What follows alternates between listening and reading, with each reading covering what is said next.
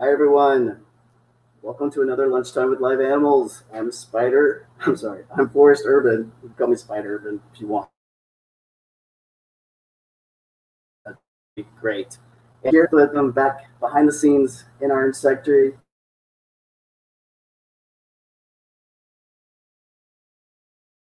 Are scary. We think spiders are awesome.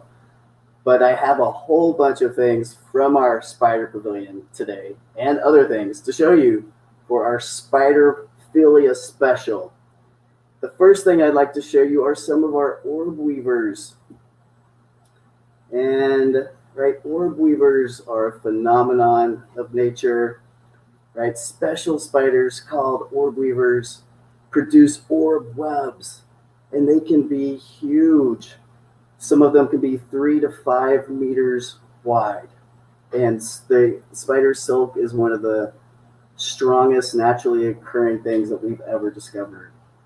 And so how does the spider produce an orb web? It's really phenomenal and still kind of a mystery how they do this, because most orb weavers are what we would call legally blind. They can't see very well at all.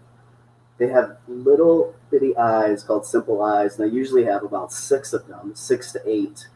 But they can't see. That's not their main form of sensory perception. And they're able to make these big, ornate webs that are symmetrical and have a specific pattern. How do they do this? It's amazing, because they're not taught how to do it. It's just genetically programmed into their circuitry to how to be able to do this. But we can try to understand it a little bit. So let's look at a basic web. Right, so this is kind of a basic orb web step how-to. First thing that a spider will do will crawl up onto like a twig or a tree and let out a filament of silk. Just one filament of silk.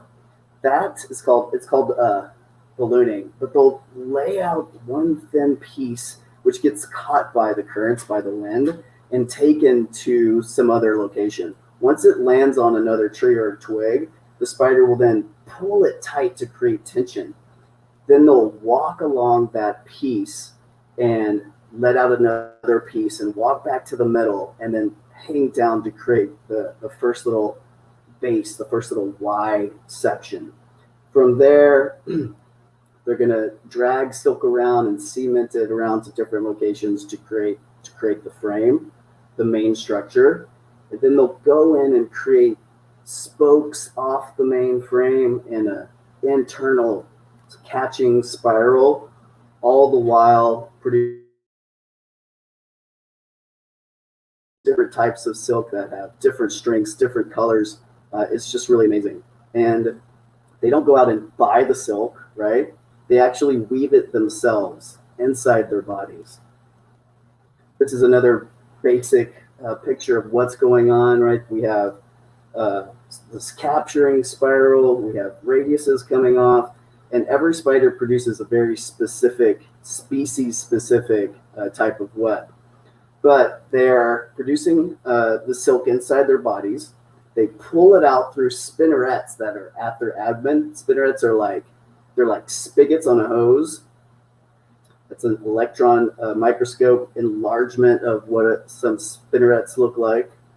But inside their bodies, they have these silk glands. They have about 7 silk glands. Each silk gland can produce a different, very specific type of silk. So one type will be for egg production, another type will be for web production, some types will be for the cemented portion. It's really amazing. Now, the golden silk spider that we have in the pavilion is the largest species, and they produce the biggest webs, and their webs are golden. They're really, really beautiful. And it's been estimated that they are 5 times the tensile strength of steel. Just incredibly, incredibly strong and elastic at the same time. That means that things can fly through the webs and it doesn't just rip up the web. They get stuck in it. So it has the ability to stretch really, really far. What's interesting with these spiders, and really with all spiders, is that the females are so much bigger than the males. The males are very, very small because the males don't have all of that silk producing factory inside their bodies. They don't make their own webs. They live in the webs of the females and then eat their food, try to like bogart on their food. And so they don't live as long either, and they're not quite as big. But these orb weavers can catch some amazing things. And so, right, an orb web is invisible for the most part by design, because they're not trying to they're trying to catch things as they fly by, and they don't want to be seen. And so spiders or snakes will get caught in their webs as they're crawling up a building or a tree or whatever. Birds will fly in and get stuck, and bats as well. Now, they can't see very well, but they can detect vibration very, very well. And so when something flies into their web, they can detect what it is by the vibration that it gives off. So they're masters at vibration detection. Now, it doesn't necessarily mean it wants to eat this bat or this snake or this bird that flew in. Okay, and so oftentimes they'll cut it out of the web because they don't want the web to get too damaged. So they'll cut it out of the web, especially if, say, a person were to walk into the web. They don't want to have anything to do with us, right? We are like gigantic monsters to them. So they're not after us. We're not their prey. They don't want to waste their venom on us, anything of the sort. Now, another really cool thing that some spiders do with their webs is they create web decorations. And now, we call them decorations. Does a spider call them decorations? Probably not. But they'll do an extra zigzag of really thick silk through the web. And we don't know exactly why they do this, but we know that those that do produce the zigzag catch more prey. Even though it makes the web more visible, they're still catching more. They don't have to do the zigzag, though, because it takes a lot of silk and a lot of energy to make it. So sometimes they won't do the zigzag. But you can find these in California. The golden or the garden spider on the left is really common in California. And the one on the right, you can find in cactus around the coast, especially. That's the silverback argiope. Another one of my favorites are the spiny back orb weavers. These are little guys, but they make huge webs. They have spikes coming off their bodies. And those spikes protect them from birds, but they can come in all of these different color combinations. They can even be bright red and vibrant blue. And so they are super cool. They are from Florida and Texas and those types of areas. The orchard spiders are super amazing. It's this delicate day glow green and orange spider that produces a horizontal web. Most webs are vertical for catching things that are flying. Theirs are horizontal. And so they catch things that are crawling up from the grass, from the forest floor, going upwards. Super beautiful. We'll look at a lot of these when we get to our creature cam. Now, part of a spider life cycle, you may already know, is molting, right? When a spider needs to regenerate a limb or increase in size, they'll grow their exoskeleton, right? We have our skeleton, our endoskeleton, if you will, on the inside of our bodies. Their exoskeleton is on the outside of their body. And so when it's time to grow, they will, underneath their old exoskeleton, they'll grow a new one and then pull themselves, crack open the old one, pull themselves out. This is a tarantula upside down, pulling all 8 legs and fangs out from its old exoskeleton. You can see it's doing this in a cradle of silk. And so that's another way that they use their silk, is to help them with molting. This is a really cool one that we have in the pavilion as well, called the pink-toe tarantula, which I think are super cute. They are an arboreal species that lives in trees, not underground, but they start out life as a tiny spiderling with pink legs and black toes. As they molt and grow, that color flips to pink toes and black legs. Super cool. Now, green lynx is a fun one because they have really good eyesight. And when you have good eyesight, you're not as good as building webs, and you don't need a web because you have the ability to stalk and run prey down. So this is a green lynx eating a cricket that it caught as it was living on a plant. Another one that has really good eyesight, you may know as well, are the jumping spiders, right? Jumping spiders are so fun, so hilarious. They have these huge eyes. They'll kind of cock their head and look at you. If you have one that jumps into your kitchen or your bathroom, they'll, help you with biting flies and mosquitoes and all those things. It's great to have a jumping spider around. It's super cute. And so their eyes are, it looks like they have like telescopes in there, and they kind of do because they have a lens that slides back and forth inside their eyes. They can see lots of details. They have eyes all the way around their head, including the top, so they can see all directions at once. They are hilarious. Now, the peacock jumping spider, you probably know, is one that has become a superstar because they do a lot of dancing, especially the males, are these bright colors like a peacock. They're iridescent blue and green and red, and they strut around and dance around just like a male peacock does when they're trying to impress the ladies. And so when they were discovered, a guy was like, look at this little teeny tiny spider, like drumming and humming and waving its arms up and down right in front of this gigantic female. And that's their courting ritual, their courting behavior. Super fun to watch, and you should watch one of those videos. Now, the wolf spiders are fun as well. They're one of our favorites because they also can see really well. They have massive eyes. They're called wolf spiders because they stalk down prey. This is one that stalked some cupcakes, and you can find them when you're camping, or if you have a yard or out in your garage. If you go out at night with a flashlight, you hold it right in front of your eyes and watch the diamonds that shine back at you. Those are all wolf spider eye shine. It's just like a deer in headlights type of thing that's happening. You can see all their cute little eyes there. And the wolf spider mothers are amazing because they actually protect their egg sacs and their young. So they'll take their eggs, wrap it in silk, take that egg sac and then strap it onto their bodies, run around, stalk prey, and then all the spiderlings come out of the egg sac and latch on to her as she continues to run around and catch food. It's so fun to have one of those as a pet. Of course, people always ask, why do we have spiders? What are they good for? Well, they're an important part of the food chain, right? That means that almost every life stage, other animals eat them, but they eat so many biting flies and mosquitoes and other bugs that we consider pests that it's absolutely critical that we have spiders, or else the world would be uninhabitable for us. It would be a miserable place. Mosquitoes would be everywhere. So we have to appreciate and love our spiders. Let's look at our creature cam now. Switch the camera here. Look at some of our amazing orb weavers.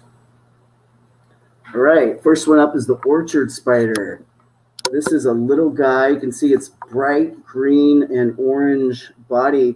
It kind of looks like a widow, like a black or brown widow, but it's not.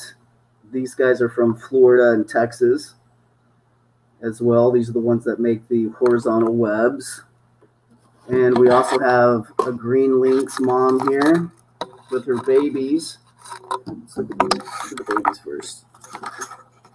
These are all of her little spiderlings. Green lynx, as my partner Leslie Gordon was telling me, are amazing mothers. She had an experience with one where the mother egg sac had gotten disturbed, and the mother came out and protected the egg sac and actually hoisted it up and moved its location to protect it. Sorry, my phone's going off.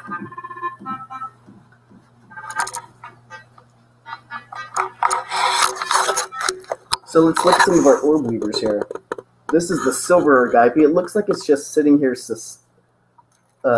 suspended in the air, right? It's actually in its web, which we can't really see. You can see a little bit of it, but it's meant to be invisible. And we can flip it around and see its bright silver backside that is its namesake, silver agave.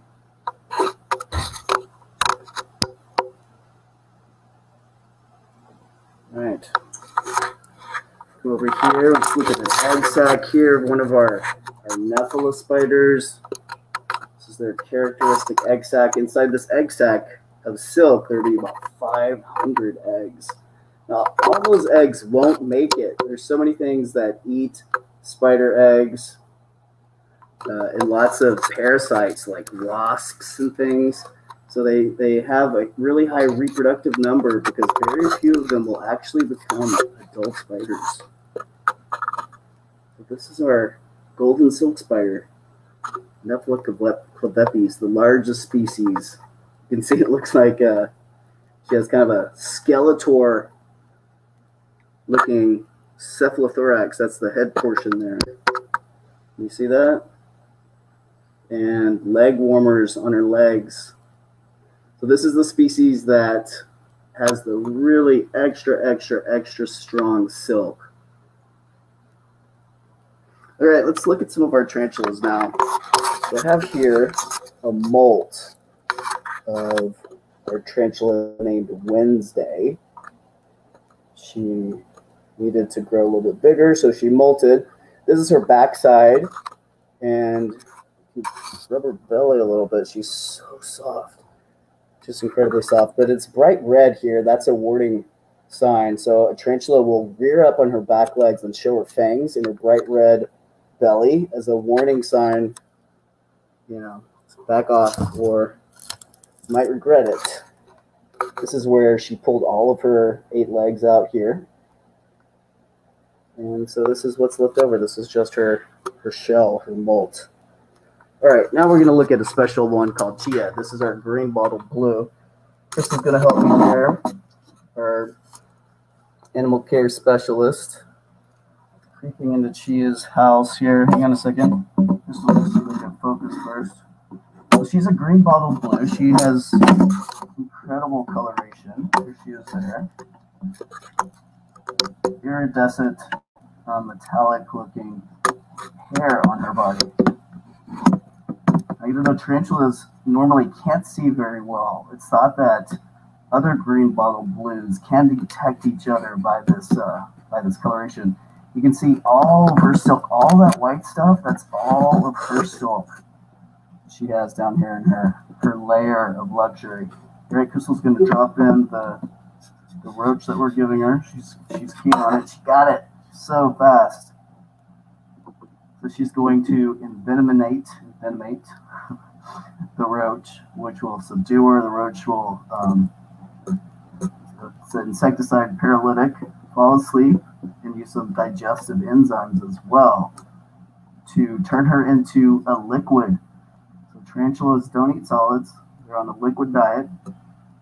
And then she has what's called a sucking stomach that will pull all of that goodness back into her body. Okay, awesome. Thank you, Crystal.